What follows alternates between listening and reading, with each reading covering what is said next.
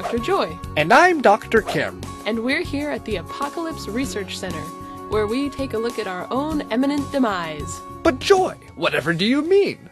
We're all gonna die? Whoa, slow down there, Sparky. We're not all gonna die yet. But by the looks of things, if we don't change the way the industrialized world is acting, we just might. But Joy, whatever do you mean? How are we gonna die? Well, there is a veritable plethora of man-made disasters I can cite. But in the interest of time, let's take a quick look at what some experts are calling the oil crisis.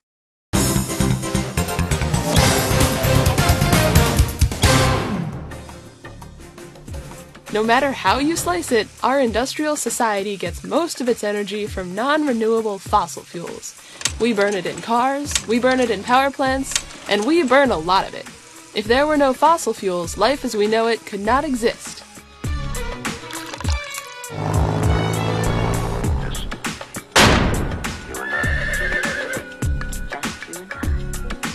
The global population is rising, meaning there are more people competing for energy resources. A report from the International Energy Agency predicts that most demand will increase by 53% by 2030. Most of the increase will come from countries like China and India, who are rapidly developing.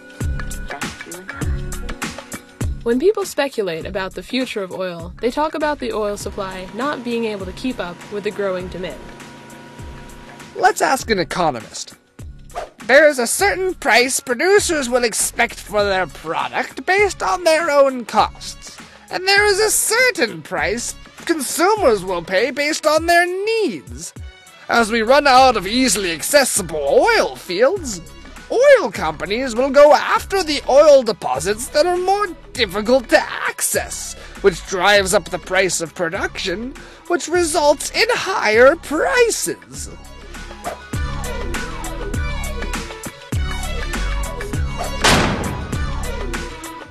A mathematical model called Hubbert's peak can be used to describe the yields of an oil field over time, and experts believe that it can also be applied to predict the rate of global oil production. Hubbert's peak predicts that the rate of oil production will increase until about half of the oil in the earth has been extracted. After that, production will drop off. If this model is correct, the question is when we will hit the peak and enter decline.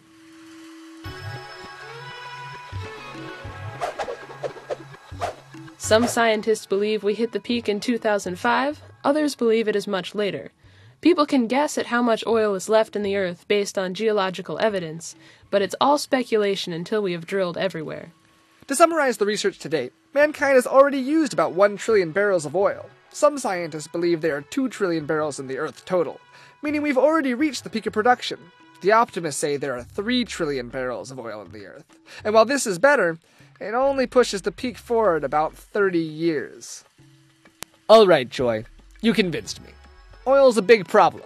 But what can we do? I'm not in politics. Well, regardless of politics, as our oil supply declines, we will either have to find other sources of energy or change our lifestyle. But how? Solar power? Yeah, that's a great form of alternative energy. Alternative energy sources is one path out of our oily grave. However, what we really need to do is change the culture of oil. So the Hummer's got to go. Exactly. Even now, hybrid cars and other energy-efficient products are increasingly available. If you're interested in what you can do, here are some places where you can find more information.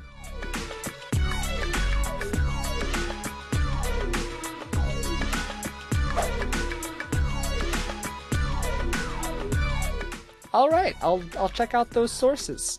So, you're saying there's hope? Yes, Cameron, there's hope.